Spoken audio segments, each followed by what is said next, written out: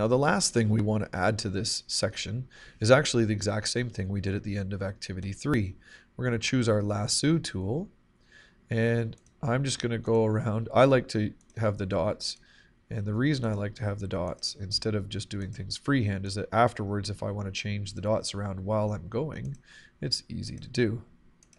So I'm just going to come around the shoulders of these gentlemen. And these are all the beautiful spaces that I have removed our little blue riding hood from. And now as I select these areas, and they give me those lovely circular handles to deal with, what I'm going to do here is just ever so slightly, almost exactly the same. So here when I come back to start at the beginning, I'll click that and I'll get my moving selection. Almost exactly the same as activity 3. I'm going to choose filters and blur and Gaussian blur. Again, I'm just choosing Gaussian blur because it has a great preview window.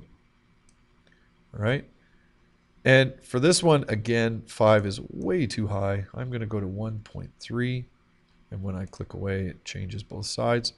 And I'm going to hit OK.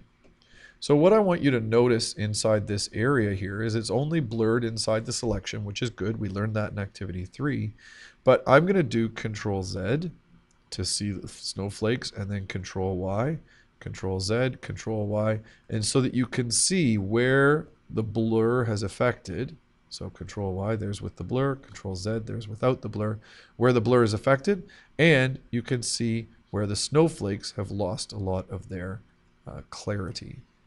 Now, if I view this, right now I'm at 300%. You can see down here.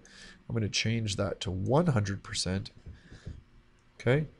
And I'm going to set my selection to none. This is really important later on. Select none. So now I don't have any moving lines. That means I can edit the rest of my picture. But more importantly, I'm going to choose a Control Z. Oh, the selection comes back, of course. And then Control Y and Control Z.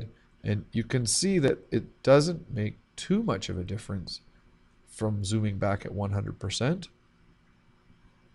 Okay.